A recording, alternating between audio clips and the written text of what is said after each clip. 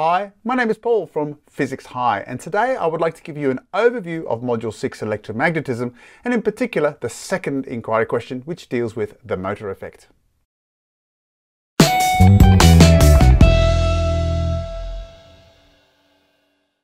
Now, a quick reminder, anything that I produce here will actually be available in a printable version, so you can access that via the link in the description below.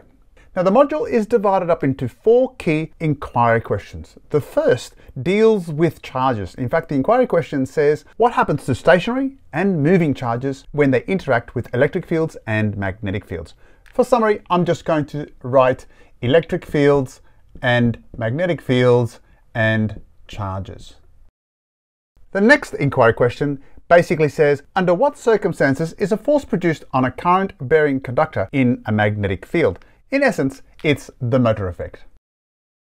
The third inquiry question asks, how are electric and magnetic fields related? And in essence, what we will look at is the concept of electromagnetic induction. And the final question, how has the knowledge of the motor effect been applied to technological advances? And in essence, I'm going to be talking about applications.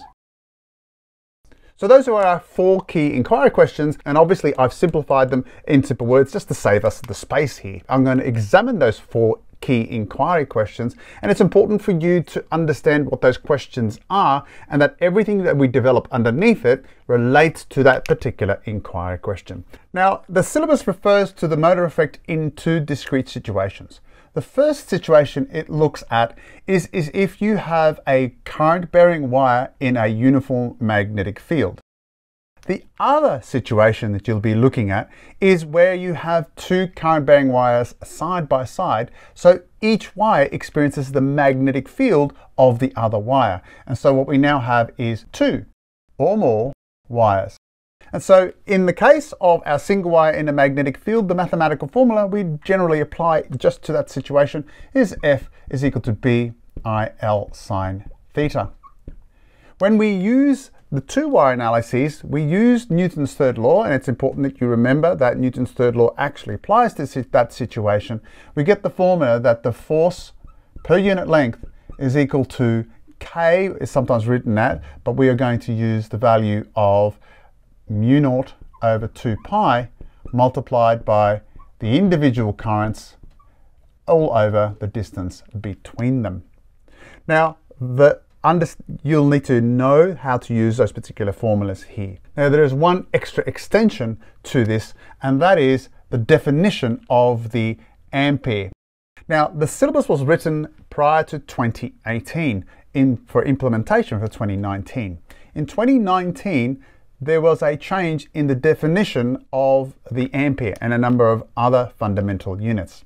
So the syllabus actually refers to an historical way of where we defined the ampere. And the ampere is defined as basically the force of 1 Newton experienced between 2 infinite wires that are separated by a distance of 1 meter. And that allows you to work out a definition of the value of an ampere. What I'm trying to get to you is that this mathematical formula is used to experimentally verify the value of 1 ampere, or at least prior to 2019. Let me give you one particular tip for any particular topics here, particularly where it relates to angles. And so when you're using the motor effect and you've got this sine theta, please remember that angle is the angle between the magnetic field lines and the direction of the current bearing wire. So always orientate your hands in such a way that you do this. So that's a 90-degree angle here. If that thumb represents a smaller angle like this, so my wire is this moving at an angle here to the magnetic field lines, then that's the angle we're interested in. Well, I hope that it helps you understand this particular inquiry question and as it fits in the other inquiry questions within this particular module. Please remember to like, share and subscribe. Put a comment down below if this has been helpful for you.